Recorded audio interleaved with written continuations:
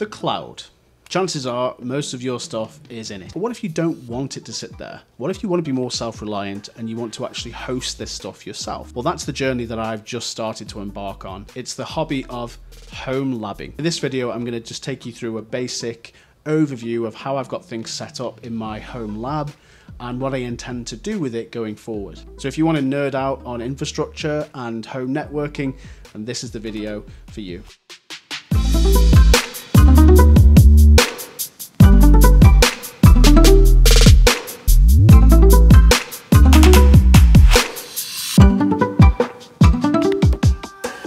So we recently moved and I'm happy to say that I've got my office in a separate building now.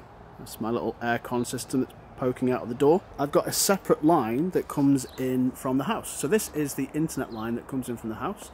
It goes all the way out of the house, across the garden, into the back of this building. And so if we go into the building, you can see where my network starts. So here's my desk. This is where I've just been filming the start of this video. And to see where the network comes in, I'm just going to raise this desk. And then we can take a look at the connections. So that wire that was coming out of the house is coming into this bit here, and that's where the network for the office comes in. And then we've got a wire going into my very basic home lab. So I don't have a fancy server rack, I don't have many machines in this home lab, but it's getting there, it's a start. And the way I've got it set up is that the network is coming in from the house and creating a separate office network in here. So I've not gone to the trouble yet of creating putting a firewall in front of the house, because frankly I don't want to mess around with the internet connection for my family right now. I don't want to be responsible for making sure that that's all up and running properly, you know, because it's just not worth it. I want to make sure that I've got a safe place that I can experiment to start with, and then maybe in the future I can put a firewall in front of the main connection in the house. But for now we've got a firewall here which manages all the traffic coming into the office, and that is this CyberRoam firewall that I picked up refurbished on eBay actually for quite a reasonable price. And the connection from the house that we've just seen down there is feeding directly into this. So we're treating the house as a WAN, a wide area network. So essentially it's saying that, you know, we get all of our traffic from the outside world from that location. It comes into this firewall, which runs any firewall rules that I've got set up, filters out any nasty traffic, and then there's another cable that comes out of the firewall, which is for the local office LAN, so the local area network, and that's going into this socket here on my D-Link managed switch. So the benefit of having this managed switch here is that I can take the internet connection that comes in from the house and I can split it across lots of different sockets, and I can create virtual networks, all that sort of stuff. So then anything that's wired in my office then sits on this D-Link switch. So we've got the internet connection coming in, and then that's being passed out across these different cables. I've even got a couple of unmanaged switches that are sitting here connected to it as well. So if I want to, I can start adding in devices that can be on particular networks. One of these is a PoE. So that's actually feeding power to a guest network, so I can provide guests with Wi-Fi. Not that I have many guests coming over, but this little box here provides some basic Wi-Fi coverage for guests over PoE. And I've also got a bit more of a powerful Wi-Fi connection over here. So we've got a TP-Link router that's providing Wi-Fi 6. So I can connect to this with all my sort of IoT devices in the office, my PlayStation, my TV. They can get Wi-Fi from this router, which is acting as an access point. We've obviously got various other devices that sit on the LAN. So my main computer that I use from day to day. So I've got a... Good afternoon, Nick. Today is Monday, July 22nd, 2024 in Madeley. There we go. So the keyword for my Alexa is actually computer. So there you go. So my main desktop PC that I use day to day, it's my gaming rig. It's just a medium end machine. It's got a RTX 3070, 32 gigs of RAM, and i7 11th gen. So nothing massive, but it runs Call of Duty in HD. It's the main thing. And then as for the rest of my home lab, So on the top of the firewall, you can see there is a Dell Optiplex 7040. So this is a nifty little mini PC. It's actually running Proxmox, so this is something that I might do a video on. Proxmox is a really cool hypervisor solution that allows you to run containers, different virtual machines. So I've just set this up to run an Ubuntu virtual machine. At the moment it's just running an instance of a project management software called Plane, which I'm finding quite useful. I'm using that for my YouTube videos, some other projects that I'm working on, so it's nice to have a dedicated place for these VMs to sit, and I intend to put lots more stuff on there as I expand the home lab.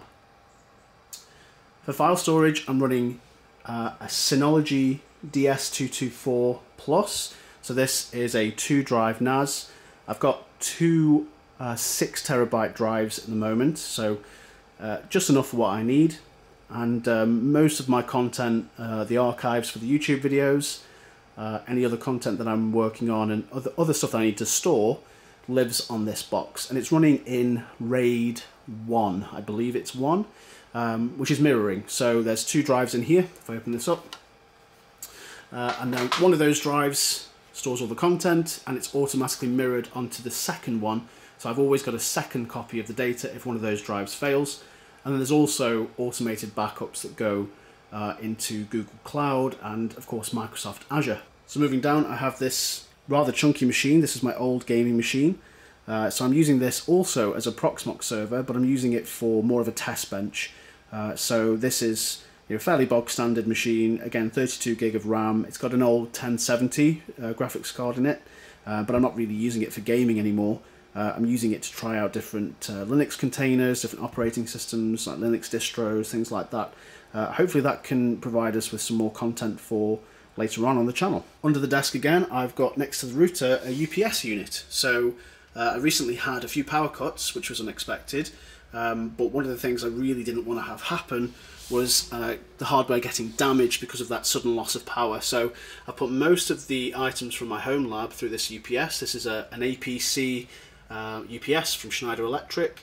Again, fairly basic, the model. It's a back UPS 850, but it's got 6 sockets for redundancy, so the battery will kick in if I lose power for those 6 sockets. And I've got 2 surge protectors as well, and we just get an audio warning if the power goes out, and it keeps all the servers running, gives me enough time to power down machines gracefully. So then over here under the office desk, I've tried to do as much cable management as I can, but I think it's the best I'm going to get it at the moment. There's a little box here, it's a Raspberry Pi 4. So this is currently running homeassistant and a couple of other little containers like Pi-hole. It's got Vault Warden on there, which is my password manager. I'm thinking of moving that over to one of the Proxmox instances soon, but this is a fantastic little box. It's so powerful for what it is, and it's running a lot of my home lab. When I first started, I put most of my stuff on this using a distro called Diet Pi, which I might do a video on at some point, but it's quite a decent OS which is designed for small boards like this, and it's, like I say, it's quite powerful for what it is. Obviously, last but not least, my actual desktop setup. This is where I record my videos and do my day-to-day work, and the overall office. So I'm looking forward to getting some more home lab content in, but for now this is where I'm up to. It's simple, but it does the job, and there's room to grow. So there you go, there's an introduction to my home lab, my home office setup, and the way that I've got my network configured. And it's the beginning of my journey, so I'm still learning a lot about running a home lab, and I've got lots of things to do, which means lots of videos to record. So if you're running a home lab, then get in touch. I want to know what you're running, what kind of containers you're using, what virtual machines you're rolling, what's your network look like. I want to see how people are running things in their own lab, because I think that it gives you an excuse to tinker with a lot of software and a lot of hardware, and it also definitely can be a money saver if you're reliant on a lot of these cloud subscriptions. Things like Dashlane, for example, as a password manager, that's a monthly subscription. with what I'm running, it's free because I host it myself. The downside is that I have to maintain it. So it's all about, managing the pros and cons. So I hope you enjoyed this video, and I will see you next time.